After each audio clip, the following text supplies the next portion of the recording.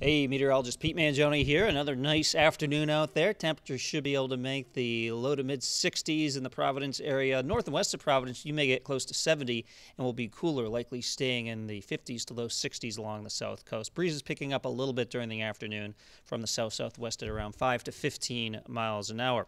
Okay, let's talk about tonight. Temperatures will slip back through the mid-40s. Wouldn't be surprised if we had some fog returning along parts of the south coast. And then we are looking fantastic for Saturday, as inland spots may actually get even warmer into the low 70s. We'll get a bit stronger of a breeze, I think, from the south and southwest with some gusts during Saturday afternoon. That'll keep the coast a little bit cooler, probably not reaching the 70s there, but all in all, a pretty nice way to start the weekend, and then the chance of some showers arrive by Sunday afternoon. Have a great day.